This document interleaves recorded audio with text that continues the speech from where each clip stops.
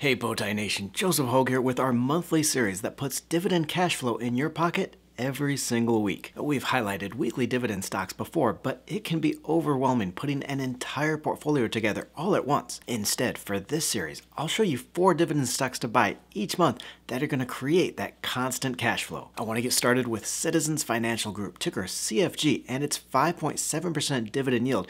And then I'll show you how to find these next. Nation, I've been picking through the wreckage of the bank stocks lately to find the deals, and even though Citizens is down 32% from its February peak, it's a sound bank with rebound potential. Net interest income was up 51% last year on higher profitability, and management is expecting another 10% plus in growth this year. And the bank's return on tangible common equity, that core return metric for banks, is 16.4% with a target of 17% this year. And before the crisis, deposits were up $26 billion last year, up 17%, though I do expect a drop when the Q1 is reported soon.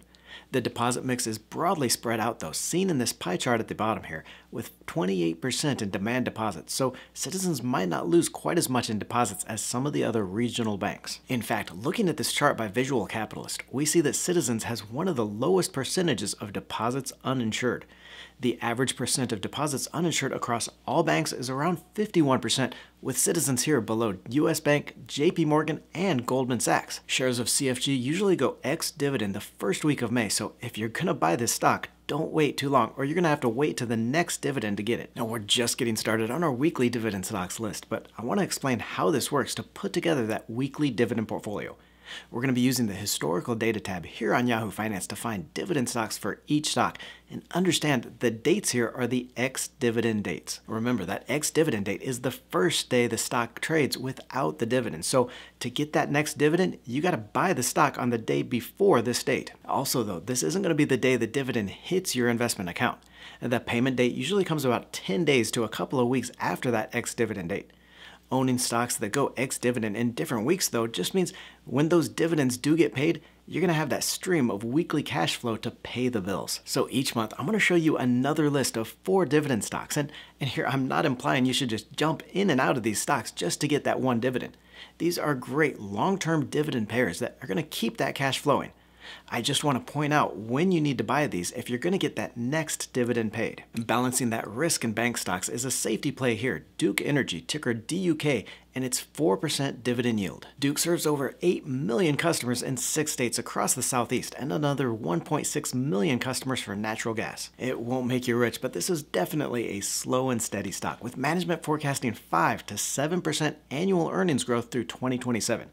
That earnings growth combines with the dividend for a 10% annual return, a very solid return on a safety stock within regulated utilities. Shares usually go ex-dividend here on the second week of May, around the 12th of the month, so you still have a couple of weeks, but pick this one up early so you don't forget. Now, I use that data from Yahoo Finance to set up our list because it's freely available to anyone, but I also want to highlight some of the premium research I use from Seeking Alpha. On every dividend stock page, you're going to find an easy scoring system for safety, growth, yield, and payment consistency. One of the most important tabs here, dividend safety, you're going to find the dividend payout ratio along with cash flow growth and every metric you need to make sure that dividend payment is sustainable. You'll even be able to see the stock's payout ratio history, so if it's trending higher, you can get out before that dividend cut. And something you won't find anywhere else, in the dividend estimates tab, analyst forecasts for dividends 3 years out. This is the only source to show you exactly what to expect from your dividend stocks. Check out the link I'll leave in the description below for an exclusive offer. Save more than 58% for Seeking Alpha Premium, just $8 a month. So look for that link below, check that out because it is the lowest price for premium access you'll ever find. Our next stock not only pays a 5.8% dividend, but has increased it for more than 64 years.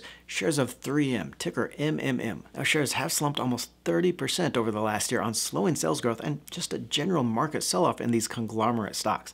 It seems investors just don't want these big hodgepodge companies anymore. And 3M is just that, with its 4 segments, from industrial products, which is about a third of total sales, to electronics, healthcare, which is about 24% of sales, and consumer products. While the company has increased the dividend for 64 straight years, it's only been at a rate about 1.8% annually over the last 5 years. But now we get to that upside and why I think shares could get a bump this year and next.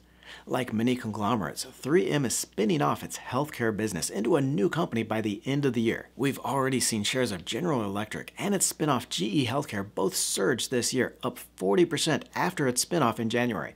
That's against a stock market that's up just 7% on the year. So if you own shares of 3M when that spinoff occurs, you're going to get the shares of that new company automatically. And here's where it gets really interesting.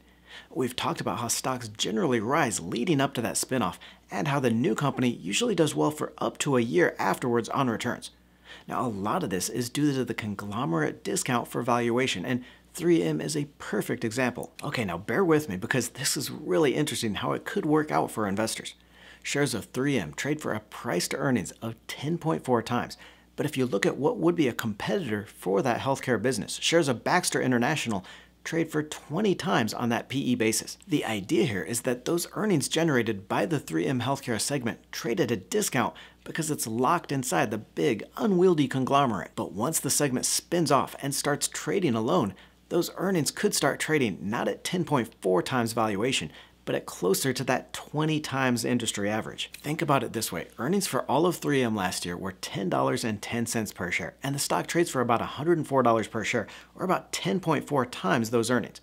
Now let's say earnings from the healthcare segment were 24% of that, or about $2.42 per share, while the rest of 3M generated $7.68 in EPS. So in the spinoff, you'd still have that 3M stock generating $7.68 in per share earnings and valued at 10.4 times on that price to earnings, or around $80 a share. You would also have that healthcare stock though, generating that $2.42 in earnings, but the shares would trade closer to that industry average for healthcare products, say at 20 times PE, or about $48.40 a share. Put these two together and you're going to have a combined stock price of $128 each, 22% higher than the current combined company. Now, I am not saying that's exactly how the valuation is going to come out, and earnings will change over the next year, but it's just an example of how these spinoffs do create shareholder return through those higher valuations.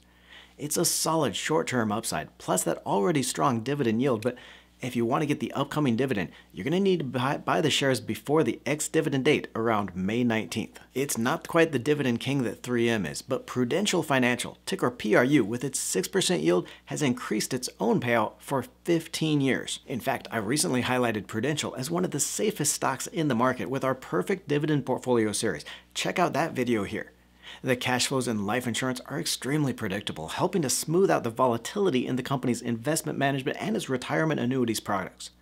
While the U.S. segment is 60% of the revenue, Prudential is also a market leader in Japan and has a strong presence in Brazil with about 39% of its earnings internationally, so you've got that solid diversification in some of the growth in emerging markets. Now, of course, shares have fallen along with everything in the financial sector on those worries for the falling bond values in the fixed income portfolio, but Prudential has all the liquidity it needs to push through and maintain that dividend. Beyond the $1.8 billion in dividends paid last year, the company also paid back $1.1 billion in debt and still had enough free cash flow to buy back over $2.5 billion in shares. It's generating all the cash flow it needs, and Prudential has grown that dividend by 6% annually over the last 5 years.